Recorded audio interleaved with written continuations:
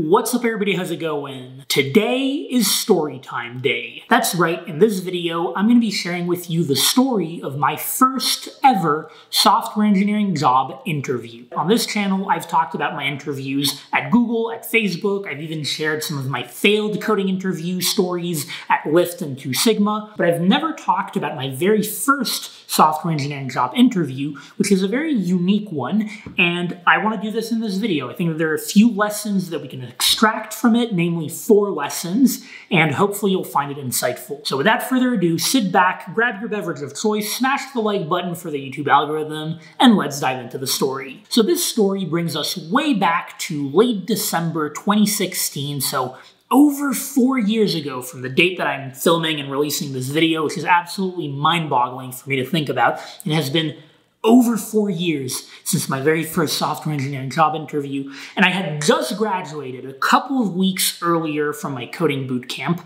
I was brand new to software engineering and to the job search process, and one of the very first companies that I applied to was this one. It was a very small company at the time. I think they only had 3 or 4 people working there. The name of the company and of their product was and is, because they're still alive and thriving right now as far as I know, but so their name was Replit, Repl.it. In fact, you might be familiar with that company. You might even use their product. If you're not familiar with their product, they basically offer an online code editor that you can use to build any sort of application that you want. You can execute the code right then and there. They even have a collaborative editor now. They offer the ability to actually host and deploy applications. They've really grown a lot. It's a really awesome website or product rather.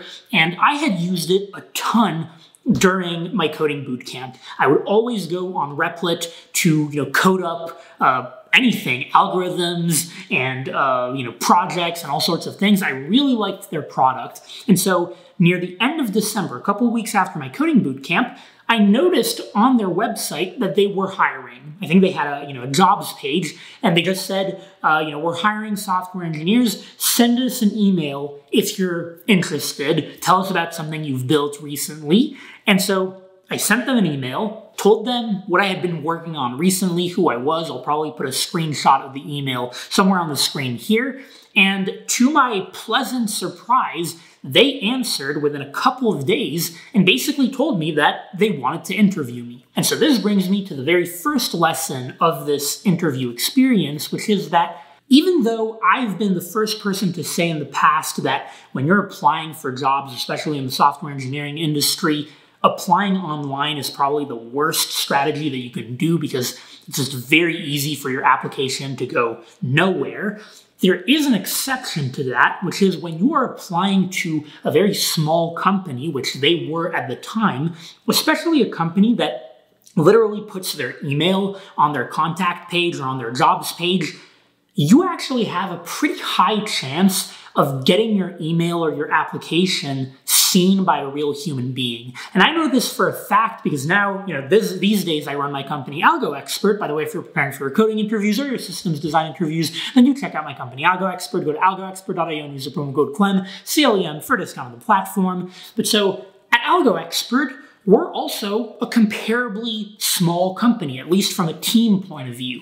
And I know for a fact that we see basically most contact messages that come our way. Now, of course, this is not an invitation for you to contact us looking for a job. We're not hiring right now, but I do want to just emphasize the fact that the smaller the company is, the more likely you are actually to get in front of a human being and to get an interview. So if you have a company or a product that you really enjoy using and you happen to see on their team page or their about page or jobs page that they have an email or some sort of contact form and they invite you to reach out to them, then definitely do. You might land an interview from it. Anyway, going back to the story, they responded to my email and they decided to offer me an interview. And so the interview process began. Now, their process did not involve your classic algorithm-style coding interviews like the ones that we prepare you for on Algo Expert, which makes sense because, like I said, they were a very small startup. They really needed someone to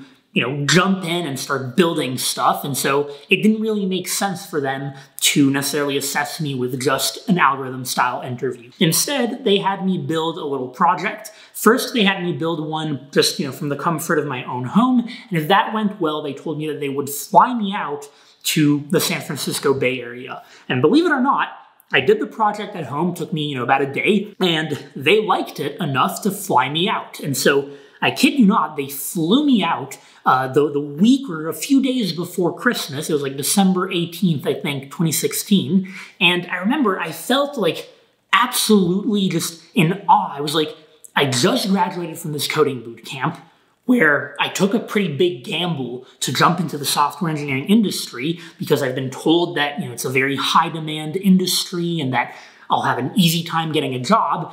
And there I was getting flown out, all expenses paid, to, the San Francisco Bay Area, which is where I wanted to go as someone from New York.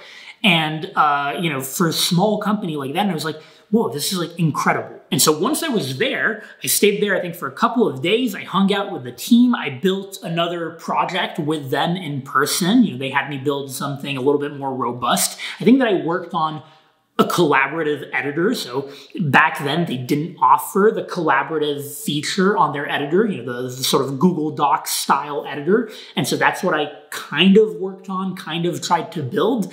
And then otherwise, hung out with the team, went to dinner with them or to lunch or whatever, had a really good time. They were really nice. And by the way, this entire process, not only did they pay me to go out there, but they also paid me for my work. I forget if they paid me for the work I did while there or if they paid me just for the work that I did to get there, like the take-home assignment. But either way, they paid me really generously. And I was just like, this is awesome. And just overall, they gave me a great experience. And I came out of it thinking like, this company is legit. Like if this is representative of the entire software engineering industry, then I made the right choice going to the coding boot camp, and I was just left really happy and, pleased by this company. And so this brings me to lesson number 2. And lesson number 2, I think, is going to be more relevant to if you're building or running a company rather than to, the software engineer interviewing at the company. But I just want to really commend the Replit team and their founders because I think that giving a good experience to your candidates and treating them well, even if they don't have much experience. I had 0 work experience, goes a long way. It shows that you're like a good company. And, not that I'm like a big deal now and that this video is going to, help them a ton, but look, I'm making a video that tells, a lot of people that this is a great company and puts them in a positive light. And that's largely because they gave me a great experience when I interviewed there. So, you get good karma by treating your candidates well. And also, you don't get roasted by Joshua Fluke on YouTube. But so, okay, the interview at that point had ended. I remember, I flew back from the San Francisco Bay Area to New York. I had finished the process. The work that I had done in person over there hadn't been particularly amazing in the sense that I hadn't built an actual, collaborative editor. I had done a little bit here and there. I remember I had felt a little bit overwhelmed because I was suddenly thrown into a production grade code base. And like I said, I didn't have any work experience. This was my first time developing in a real world project. And so it had been pretty tough for me to feel like I'd done well. But it turned out that, I didn't get the job. They ended up rejecting me. And I remember I was pretty disappointed. I mean, I had gotten really invested in the process, in the company. I had started kind of daydreaming about, oh, what if I get this job and I get to work on this product that I've really enjoyed using, and I get to move to the San Francisco Bay Area, which is where I had a few friends, and I had this whole fantasy of, Silicon Valley and the entrepreneurship and all that.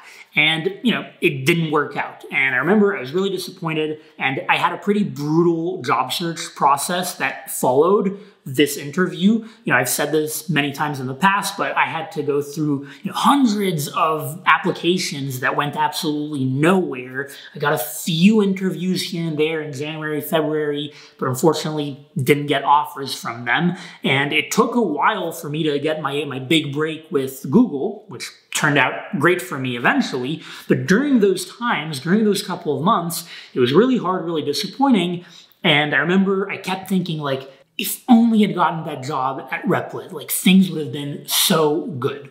And so this brings me to the final 2 lessons that I want to share with you from this experience. The first one is that when you're applying to a small company, that is the one downside of applying to a small company, is that if you don't have much work experience, or if you don't have much experience in general, it doesn't really matter that it's a work experience, but just experience as a developer, you may have a hard time passing their interviews and just generally speaking being qualified for the job. Because if you really think about it, a small company, especially one that only has 3 or 4 employees like they did, is going to be really looking for someone who can immediately get up to speed, get ramped up in the code base, contribute, make meaningful changes. And if you're brand new to software engineering, like I was coming out of a coding bootcamp, that's going to be tough. You're also not really going to be able to get the same kind of mentorship that you might be able to get at a larger company. Now, that's not to say that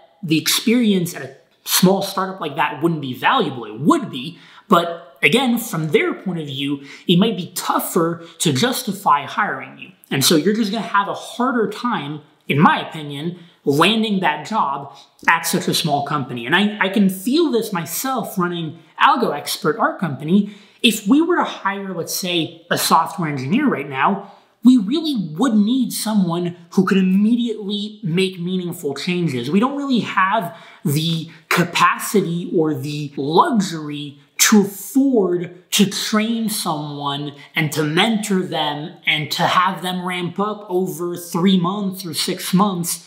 No, we wouldn't be able to do that. We just don't have that luxury, whereas a company like Google or Microsoft, Amazon that are huge, right? Even a mid-sized company, they might have that opportunity. So that's just one lesson to learn here, that the smaller the company is, the more you really will have to be able to prove that you are an independent software engineer who can ramp up super quickly. Now, the 4th and final lesson that I want to bring up, this one is a little bit more kind of philosophical or emotional, whatever you want to call it. And it's just that you're going to go through failures in life, but also in the job search process if you're a software engineer. And, failures are pretty tough to deal with. Like, I remember, like I said, I was super disappointed from this particular failure, from this job interview.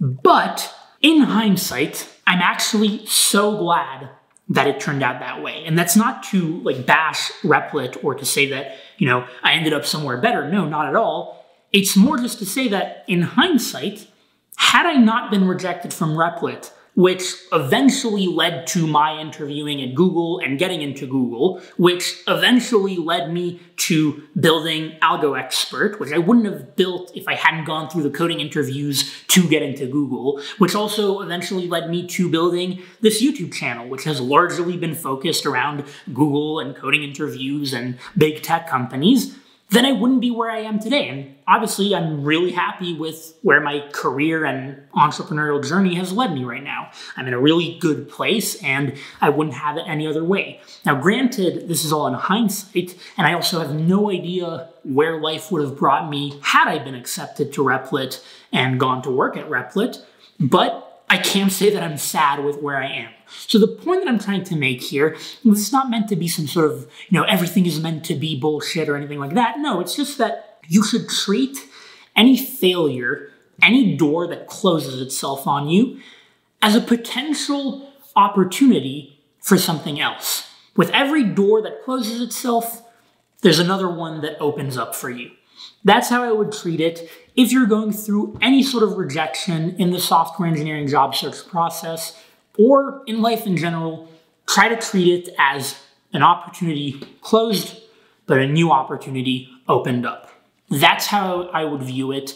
Certainly is the case in hindsight for me with this, and I think it'll help you, deal with any rejection that you're going through. Anyway, that's the story that I wanted to share with you. Hopefully you found it insightful, interesting, the 4 lessons. Hopefully they meant something to you. Let me know what you thought about it in the comments below. Can you relate to it? Don't forget to subscribe to the channel if you haven't already. Smash the like button if you forgot earlier. Follow me on LinkedIn and Twitter if you enjoy short-form written content. Instagram if you like pictures. And otherwise, I will see you in the next video.